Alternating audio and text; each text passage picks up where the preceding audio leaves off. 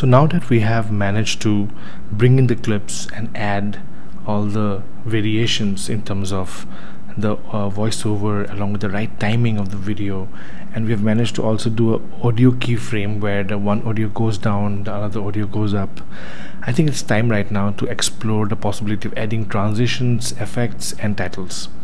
So transitions are what you can put between clips, and we can also put transitions at the beginning of a clip as well. So let's then explore and add some transitions in this particular edit.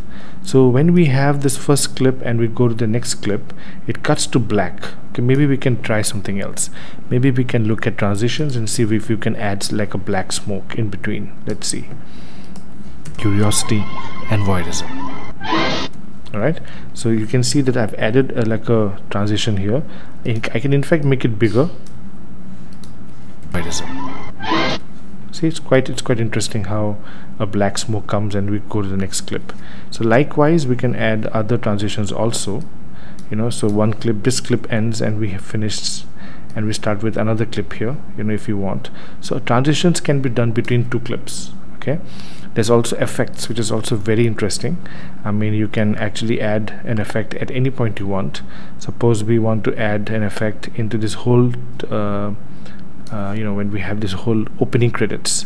So you have lots of effects here, so many. Actually try to not overuse it and try to use you know, do one which makes more sense. Of like focus, let's see how it looks like in the very beginning.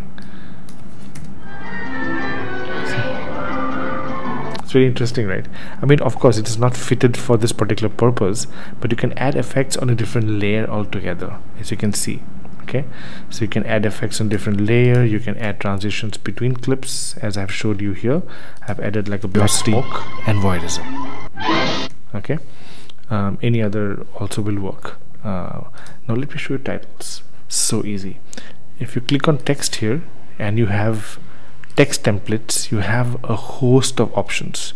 In fact, if you open it, you can see that you have titles, for example. All right, and you have already created templates. Like for example, I think I really like this. So I can just drag it on top here, and I can actually make it longer, and I can click on it and I can actually change it. So here it says minimal titles, so I can say video, second is essay, and everything can be customized, by the way. As you can see, I can increase the scale of it, I can make it bigger or smaller, I can change the position of it, I can change the color of it, you know. So there's a whole lot of options that you can use, and you know, so there are really no limits to what you can do. I have just changed the template right from here. Okay, after I've added the text, you can see there's so many different possibilities here. So this is titles, so you can add titles and you can edit them and go to basics, and you can edit them. If you want to add some effects, you can add some effects on the existing text. For example, suppose I want the text to look like this, so that will change the text, for example. So there's a whole lot of possibility with titles. So I know in lots of video essays you would like to reveal some extra information besides your voiceover, so feel free to use titles, and you have a host of options here. And once you add it, if you don't like it, you can edit it also. As I just showed you, you can click on the title and you can go to basic, and you can actually change the text, you can change the scale, you can change a host of other options. Now if you want to add caption, for example, now you have an audio here and I want to suppose add a caption in this audio.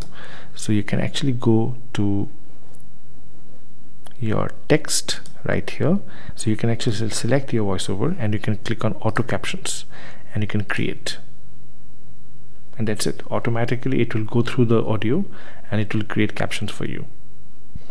It created captions for all the audio, you know.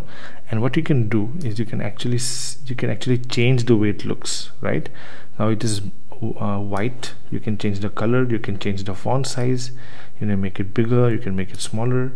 You can look for a specific effect. This is a typical effect you see in social media, you know. So you can add this effect and it's applied across all the audio files that I have, just imagine.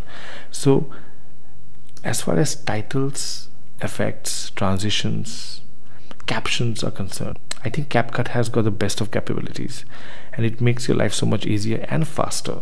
So explore all this. I think there's a wealth of opportunities for you, and once you're done with everything, you can click on export. So there is an export button right here. Click on export, and in the export button you can choose a particular name. You can decide where it is going to go. Remember, we were editing in a 720 resolution, so ultimately it's going to export you to a 720 resolution. Don't change anything else. Everything else is fine unless you feel there is an error, because we knew that we were editing in 30 frames per second. We knew that we were editing in 720p. And if you want the audio separately, you can also export the audio separately. Otherwise, the audio video will come together. And that's it. Click on export, and you will have your video essay exported. So I hope I have been able to cover everything that you need to at least have the basic elements, and also explore possibilities with immense options given to you by CapCut as far as titles, caption, effects, and transitions are concerned. So all the best with CapCut, and I hope you can create a very interesting video essay and share it with me.